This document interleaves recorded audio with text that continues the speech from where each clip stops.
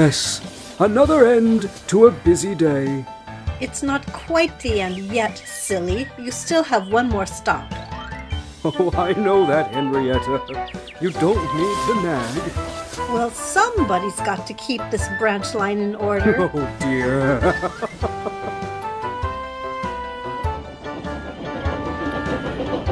Good evening, Thomas. Oh, hello, Toby, just the engine I wanted to see. What can I do for you, sir? The vicar is hosting his annual summer fete tomorrow and has asked for you to be the special attraction. How wonderful! How exciting! How can I? Who will look after Henrietta? And who will do my jobs? I can do your work for you tomorrow, Toby. Excellent. It's all arranged then. First thing tomorrow morning, I want you to go straight to the steamworks for a polish. Yes, sir. You must be very excited. I suppose so. I don't know if I'll be a very interesting special attraction, though. I'm only an old tram, after all. I'm sure you'll be great, Toby. Hopefully. And you're sure you can do all my work? Yes? Yeah, that'd be fine. That'd be great. Of course. How convincing! Shh! Don't you worry, Toby. I'll have everything taken care of. You just enjoy your special day. Okay. Well, thank you ever so much. Goodbye. Now, what was all that about? Why didn't you ask him any questions? You don't know anything about any of his jobs. Oh, I'm sure I'll figure it out. Besides, I don't want Toby to be worrying about me all day tomorrow. He needs to focus on being the best special attraction he can be. Why didn't you give him any more instructions? You should have told him about... He's a clever engine, and I don't want to annoy him with things I'm sure he already knows. You're worried you'll annoy him. That doesn't matter if what you're saying is important. I never worry about annoying you.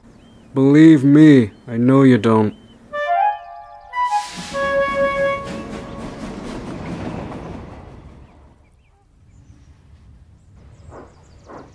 Whoa! Oh, hello.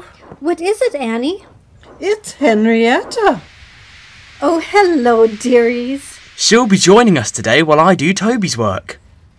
So what's the first job, Thomas? My Toby didn't tell him anything. Well, our Thomas didn't ask any questions either. It's going to be a long day. I wonder if Thomas will be all right. I hope it's not all too much for him. I mean, Percy is at least doing a few of Thomas's jobs. That should help, right? But I did leave him on his own.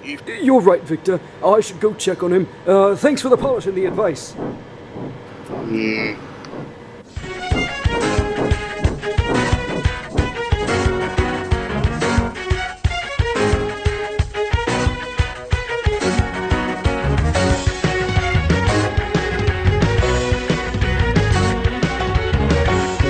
I hope he's not having too much trouble.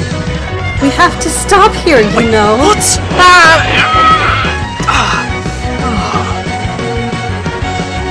Now this is just frustrating.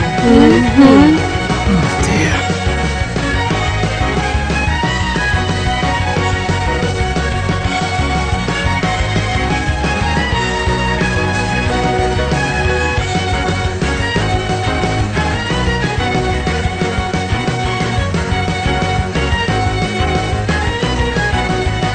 I hope Toby's ready for the fete by now.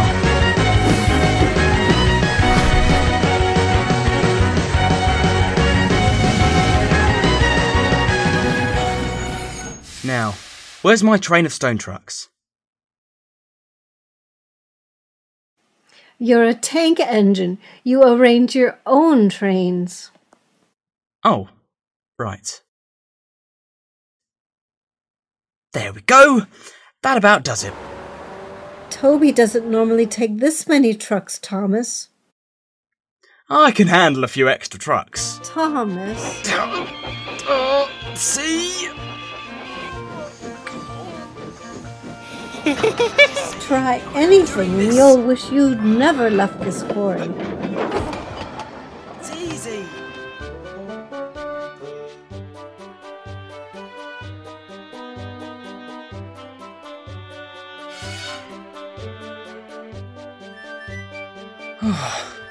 This is one of the longest lights I've ever seen. It wouldn't do you much good if it were green. The points are set against you. Toby always rings his bell so the signalman knows he's there.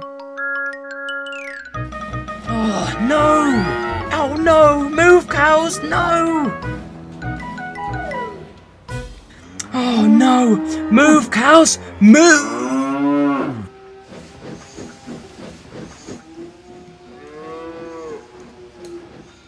Oh, gosh. It's no use. We can't go back. And I certainly don't have cow catchers.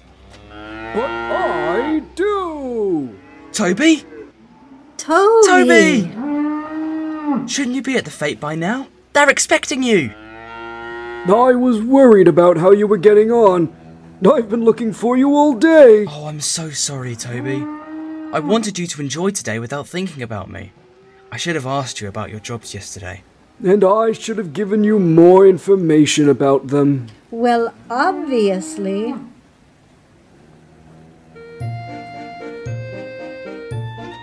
I wonder how long it's going to take Thomas and Toby to figure out what's going on. Until the cows come home.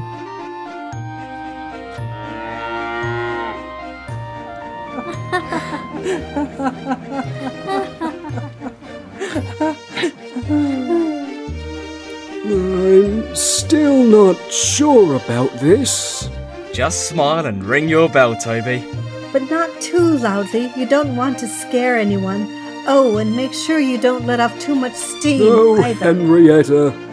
Well, I'm just saying, if you'd have listened to us in the first place, we'd have been here much sooner. Quite right, Annie.